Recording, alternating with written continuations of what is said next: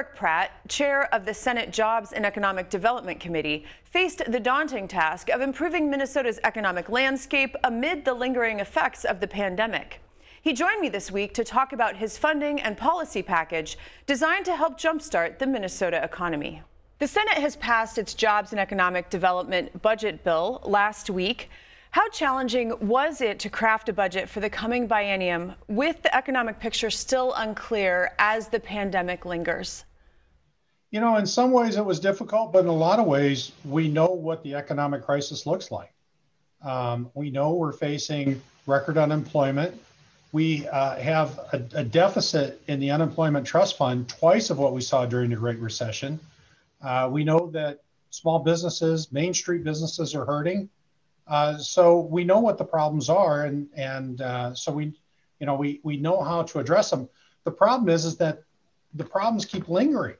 You know, we're not balancing the response to the pandemic, so we continue to put these small businesses at risk. And we're really hoping that we can keep as many of them without plywood in the windows while their doors are locked. The bill creates a small business loan guarantee program. What is the intent and who will be served? Well, the intent is to make sure that we can infuse capital into the business market. You know, whether it's for working capital, inventory, having to make accommodations in order to meet the governor's orders and the CDC guidelines. Say for Minneapolis, it could be for partial reconstruction or repairs of a building. The uses are wide open, and any business that's in desperate need of affordable capital but is afraid that they can't necessarily get it from a bank on regular terms, our guarantee helps. We did a similar program last spring. We lent out about $10 million with $7 million into the reserve fund. This time we think we can make $250 million available with about $80 million in the reserve. And this time what we've done differently is we've deferred the first payment for the first year.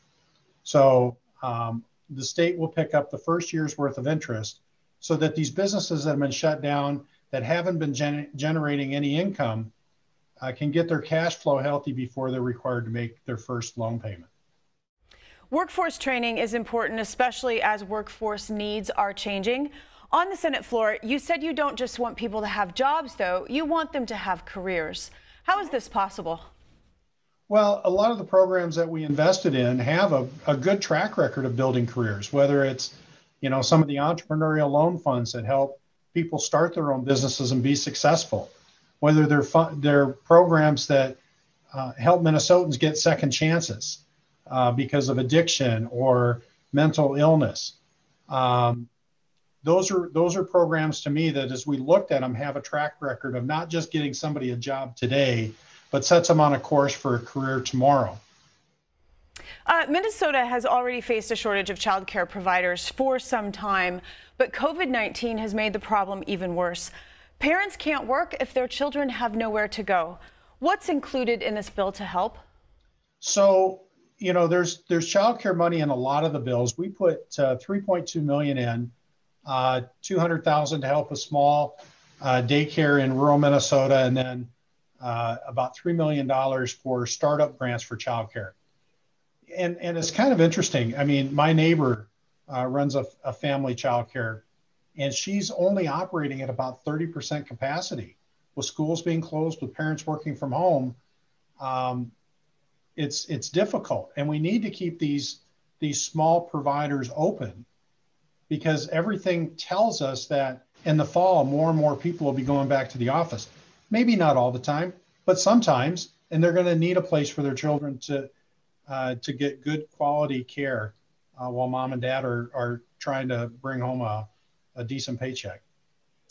You led passage of one of the toughest wage theft laws in the country in 2019.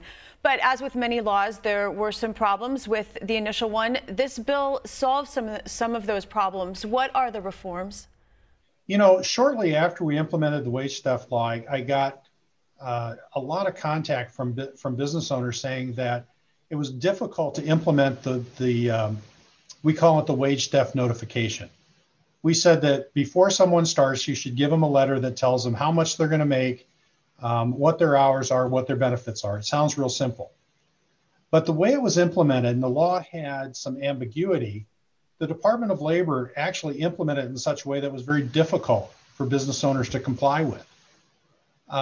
It's better, but there's still more room to go. And so, my goal is to remove the ambiguity in the law, because 99% of our employers are good employers. We want to catch the bad actors. We want to catch the people who are stealing wages, but we want to make it easy to comply for those employers that are doing the right thing. There were two other provisions. One was to put a cap on some penalties. We inadvertently removed a cap on penalties, and this, I think, is the only penalty in state law that doesn't have some sort of maximum on it. So those are the primary changes, and I'm hopeful we can get them through because they're really pretty common sense. Also part of the bill are some changes to how COVID-19 and executive orders have impacted businesses. Businesses would be allowed to operate at full capacity as long as they have a COVID-19 preparedness plan, and businesses would initially be given a written warning for violations instead of fines. Further, the law would change to prevent this governor or a future governor from mandating business restrictions by executive order without the consent of both the House and the Senate.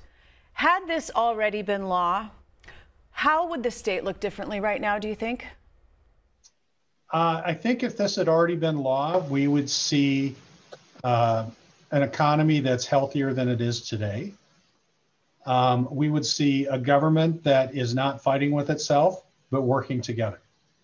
The governor, in my opinion, has while the law gave him broad powers, he has at times intentionally bypassed the legislature, even on some things that we could have easily gotten done. I'll give you an example. We last year passed some unemployment insurance changes to allow it to make it easier for people to apply and receive unemployment because they got laid off on very, very short notice. Well, the governor extended those, didn't come to the legislature asking for an extension. He did them by executive order, when we've already proven that we can do something like that and work together. Now, we have a lot of businesses. In fact, even last fall, the governor allowed many businesses to open up, even without a COVID preparedness plan. And then in June, restaurants, bars, everybody that had been under restrictions had to have this preparedness plan. It's worked well. Businesses take it very, very seriously. I know that every Main Street business in my district does not want to be known as the source of a COVID outbreak. And so this has been a nice balancing where if you have an outbreak, you have a plan that you know exactly what you're going to do. And if you're not the source of an outbreak and you're operating in a very cautious and responsible way, you get to operate your businesses in a way that allows you to serve your customers and keep your employees safe. And finally, before we go, under this package, workplace accommodations will be expanded for pregnant and nursing mothers. I think many women, myself included, have memories and stories of those days when you were trying to balance work and new motherhood. How will women be better accommodated? That's a great question. And I want to thank Senator Julia Coleman for, really taking the lead on this issue. What it allows is women to have extra time to express themselves during the first year of, after pregnancy. While they're pregnant, it gives them accommodations. We lower the threshold of employees in a business. Right now, certain accommodations are only available for companies that have 21 or more employees. We lowered that to 15. We put restrictions on how much they could lift, that they have to have accommodations to be able to sit if they need to sit. These are just really common sense things that most employers are doing already.